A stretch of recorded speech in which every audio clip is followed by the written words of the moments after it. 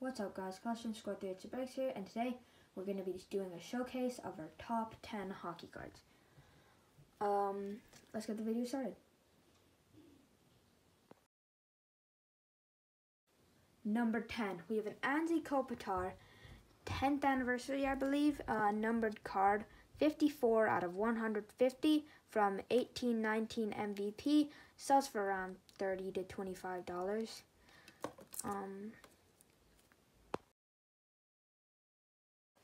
Next card at spot number 9 is a Moritz Seider Young Guns. We pulled this out of a security tag pack. Pretty decent condition. Sells for around $35 to $40, mostly at the $35 end.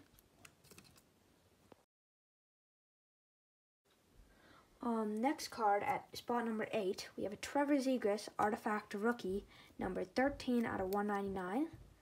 This is a $35 to $40-ish card, mostly at the $40 end.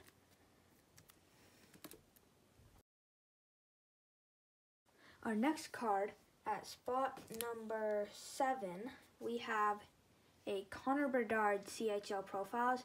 This range is at about the $45 range. It was $50, but it went down by like $5, which is kind of sucks. At number 6, we have a Quinn Hughes Young Guns to my PC. This sells around the $50 range. A pretty solid defenseman for the Canucks, and it's a pretty good value for a defenseman.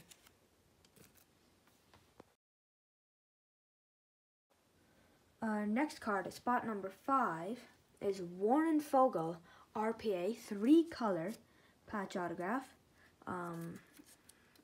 Numbered 128 out of 249 from 18-19 the Cup.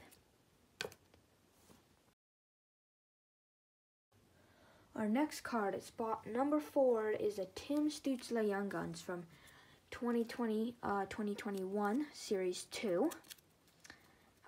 Tim Stützle is a very promising center and left wing for the Ottawa Senators. And this card ranges from around $70 to $80.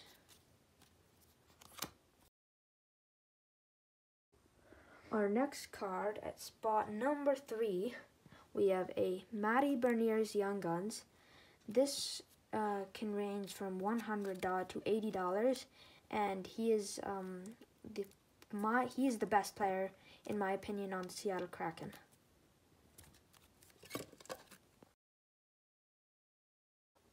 At spot number 2, we have a Cole Caulfield Young Guns. This card ranges from about $140 to $120. Very promising player for the right wing for the Canadians, and this is the best Young Guns from the series by far.